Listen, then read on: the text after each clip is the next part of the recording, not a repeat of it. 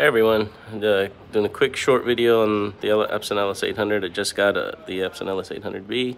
Here I have the Epson 2350. I've had a 4010 before and various other Epson projectors, but this LS800 just blows everything out of the water.